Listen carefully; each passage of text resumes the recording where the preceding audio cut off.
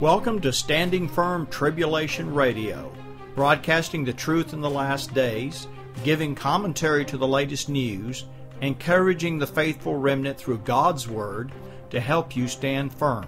This is a worldwide ministry to all of God's children, of which many are currently undergoing intense persecution, while others are facing an onslaught of demonic activity, extreme weather, and catastrophic disasters.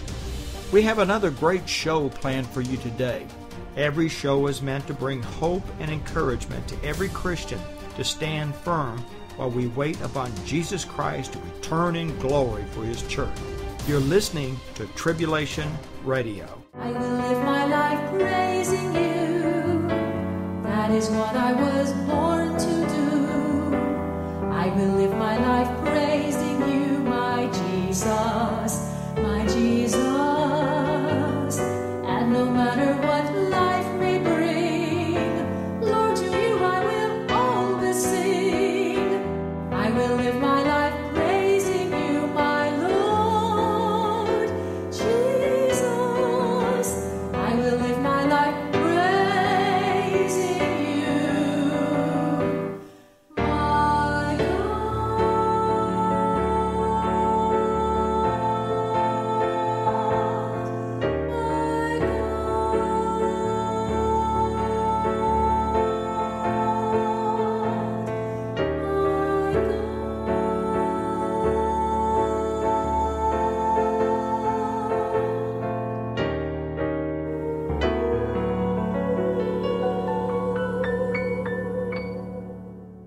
Stay tuned to listen to more heavenly music by Paula Dispro.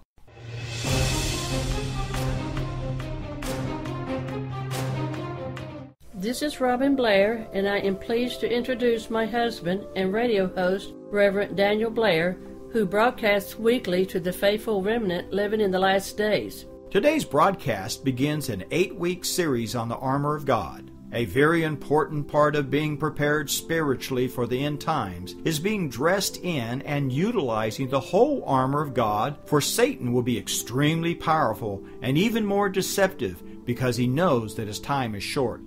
Therefore, it is necessary to lay a foundation in Jesus Christ so that we can engage the enemy. Without a firm foundation, it would not only be futile, but disastrous. Let me remind you of a story of when some Jews attempted to drive out an evil spirit in the name of Jesus that turned nearly fatal. One day the evil spirit answered them, "Jesus I know, and I know about Paul, but who are ye?" And the man in whom the evil spirit was leaped on them and overcame them and prevailed against them, so that they fled out of that house naked and wounded. Acts 19:15. So before we go any further, it is absolutely essential that you know that you are a born-again believer in Christ Jesus. It may be necessary to reevaluate your theology on which you hang your beliefs to ensure that you have properly laid a foundation on which to stand firm. You might be asking, why I must engage the enemy? It is apparent from Scripture that he is already engaging you, and if you do not learn how to stand firm against them, then you will live a defeated life. You will suffer the consequences. Clearly, Satan's mission is to destroy the church and to convince you that you have no need of it, that you are quite capable of standing alone on your own spiritual journey. Friends, this is a lie of the devil, because once he separates you from the church, then his mission is to cause chaos in your life and to attack you at every weak point. You will soon discover that it is Satan or his henchmen that can cause doubt, confusion, anxiety, depression, fear, and even temptation to sin. It is he that can bring forth evil thoughts, such as thoughts of suicide, or cast you into a bed of sickness. For we wrestle not against flesh and blood, but against principalities, against powers, against the rulers of the darkness of this world, against spiritual wickedness in high places. Ephesians 6:12. Furthermore, Satan can use structures, traditions, and institutions in the world for his evil purposes. This has become quite evident throughout history that traditions and evil institutions have caused spiritual bondage, slavery, and mass murder. It is clear from Romans 13 that the social, political, judicial, and economic structures were meant to be a minister of God to keep lawlessness and all manner of evil in check. Therefore, God's holy children were advised to be subject to those in authority. Yet, by the time we get to Revelation 13, it is evident that these same institutions have become demonic, while the state has become an ally of the devil. Because of this, we must keep reminding ourselves that our struggle is not against flesh and blood, but against the powers that are behind much of what we see in the world today. For the most part, they have been taken captive to do the will of Satan, to wreak havoc in the world. It is up to the church as God's new society to question the standards and values of contemporary society, challenge them, and demonstrate a viable alternative. At the same time, we must continue to bring our fight to the real enemy that stands behind the evil in our world, who is manipulating and using those in power to accomplish his purpose. Obviously, we cannot stand on our own strength. We are very small and insignificant in our struggle against one who is so powerful. So why are you called to join the battle? Evidently, the first reason is we are being attacked, which could give us reason enough to throw ourselves completely into the fray. Secondly, we are members of God's holy church and fellow citizens of the kingdom that's under siege by Satan himself. To stand shoulder to shoulder with our fellow brothers and sisters in our struggle against the enemy will not only bring relief to ourselves, but will help deliver those caught in the snare of the devil. It will put the enemy to flight as God's kingdom steadily advances to every corner of our world. This is not a fight that you can ignore.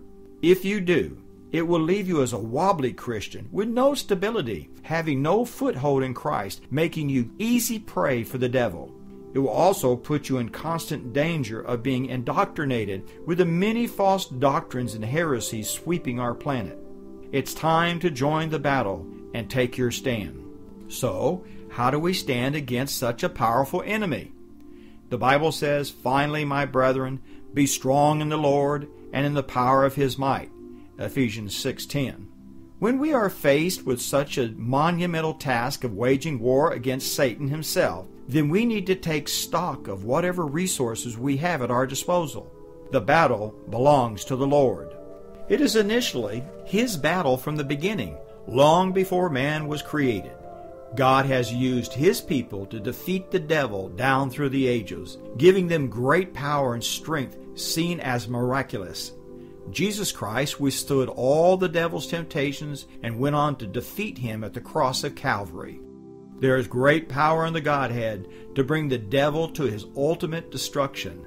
This mighty power created the universe, condemned the world in the time of Noah, brought down kingdoms, and raised the dead. It's this power that's available for engaging the enemy. We access this power in Christ to strengthen the inner man with determination and courage necessary for spiritual warfare. I will be right back after a 30-second station break. Are you prepared to stand firm against wars, plagues, pestilence, and every manner of catastrophe? Are you prepared to stand firm against the devastating natural disasters taking its toll on humanity? Are you prepared to stand firm against all the mental and psychological problems plaguing our planet? Are you prepared to stand firm against horrifying persecution and imprisonment for your faith? I'm so convinced we're living in the last days that I'm offering Stand Firm, a beautiful hardcover edition with an incredible discount available on my secure website through PayPal. It must be reminded that any attempt to stand in our own strength will end in failure. We have no sufficient strength of our own. Our natural courage is as perfect cowardice, and our natural strength as perfect weakness. But all our sufficiency is of God. As we learn total dependence on God by not trusting in our own strength, then we are ready to put on the whole armor of God. Let it be said here that picking and choosing which piece of armor we wish to put on will not do and will never allow us to stand firm. It will be essential to put on every piece of armor. The Bible says, "Put on the whole armor of God, that ye may be able to stand against the wiles of the devil." Ephesians 6:11. To stand firm against his assaults, you will use multiple pieces of armor at the same time. For example, if you're struggling with evil thoughts put into your mind by Satan, then you could use simultaneously the breastplate of righteousness by walking in righteousness before the Lord, guarding your eyes and ears, focusing your mind onto the holiness of God and all that is pure. You would raise up the shield of faith to remove any doubt thrown at you by the devil, and to believe God's promises that you will not be tempted beyond what you can handle. You would take up the sword of the Spirit to rebuke the devil by quoting an appropriate scripture from God's holy word. Finally, you would bend your knee in all prayer to ask for God's grace to stand firm against the devil's attacks. So you see, it is not just one piece of armor that comes into play, but many of the pieces working together to help you repel the evil thought instigated by the devil. Although it is clear that the devil can instigate the thought in your mind, you have the power from God to rebuke the thought and replace it with something very beautiful. A thorough knowledge of the enemy and a healthy respect for his ability are a necessary preliminary to victory in war. Similarly, if we underestimate our spiritual enemy, we will see no need for God's armor. We shall go out to battle unarmed with no weapons but our own puny strength, and we shall be quickly and shamefully defeated. The devil can cause many problems for the Christian, so let me encourage you to listen over the next 8 weeks as we look into each piece of the Christian armor and how to effectively use it against a most powerful enemy. This is Reverend Daniel Blair, broadcasting Tribulation Radio, live from Round Rock, Texas. Subscribe today and join a growing number coming out from the fallen brethren and standing firm. This is a closeout inventory sale for all of my books. I'm offering them with an incredible discount. Final Warning offers evidence that the beast is already building the global city of Revelation. Stand Firm helps build a solid theological belief system, giving you godly counsel for the last days. Guiding Principles for Biblical Counseling is a very practical book for the layman and professional. Revelation Truth is a collection of all my timeless articles written to help us stand firm.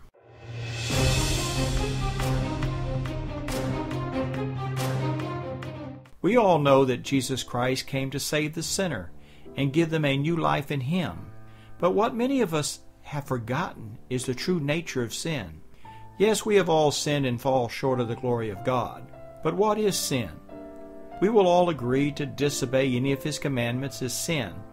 But how many can you quote? You might say, if I love God and my fellow man, then I have fulfilled His commandments. But don't forget that He has given us over 127 commands in the New Testament alone to show us how to love God and how to love one another. On our own we cannot obey, but with God all things are possible. Not only has He promised to save us, but give us the ability to obey all of His commandments and trust Him alone. This is all by the grace of God, not by works lest any man should boast. This grace comes through faith, believing in Jesus Christ, who is the true Son of the living God, who died, was buried, and raised on the third day, opens a door to a new life in Him. This is a life where all of our sins are forgiven, and we are made into a brand new creation, where old things pass away. From the very first day, we're given the gift of the Holy Spirit to lead and guide us into all truth, producing every manner of spiritual fruit. This eternal life misses the sting of death and ushers us into His glorious presence. This free gift is given to those who are called into His kingdom. Dear friend, if you have not yet accepted Jesus Christ as your Savior and Lord by placing all of your trust in Him to make you into a new creation and forgive you of all your sins, then you can do that right now in the privacy of your own home. Come to Jesus right now, confessing and repenting of your sins, telling Him that you believe that He is the Son of the living God and the only path to salvation, asking Him to take full control of your life as Lord.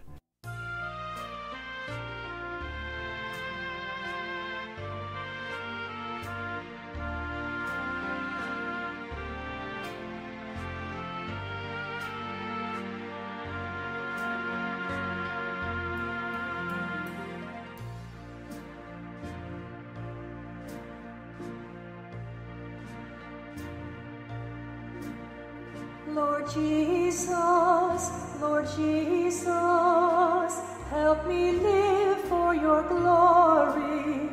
Lord Jesus, Lord Jesus, help me live for you.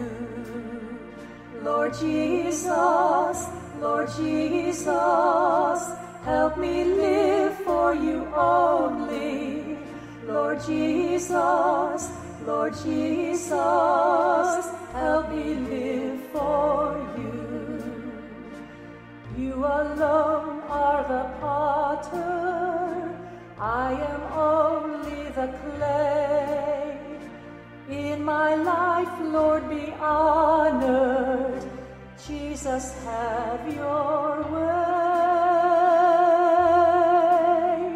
Lord Jesus, Lord Jesus, help me live for your glory. Lord Jesus, Lord Jesus, help me live for you.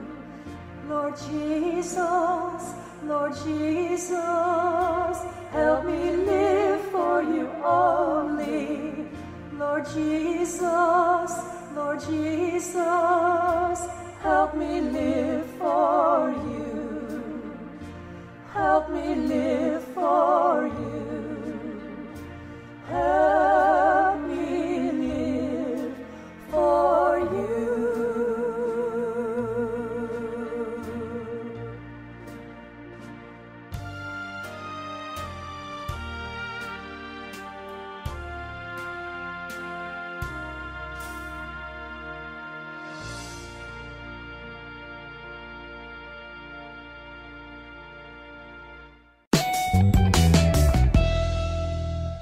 Teresa Wiggins has a loving heart for the orphans, the widows, and the poor, and invites you to visit her website and make a tax-deductible donation today for one of these precious children. These are only two of the many hungry and deprived children that could use your help. The little girl and boy are from Uganda, Africa. Make your tax-deductible donation today using the PayPal button. Thank you for your help.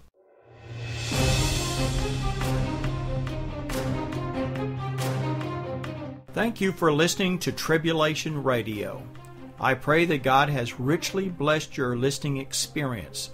Please help us spread the truth by telling your friends and family about Tribulation Radio. May our God bless and protect you until we meet again.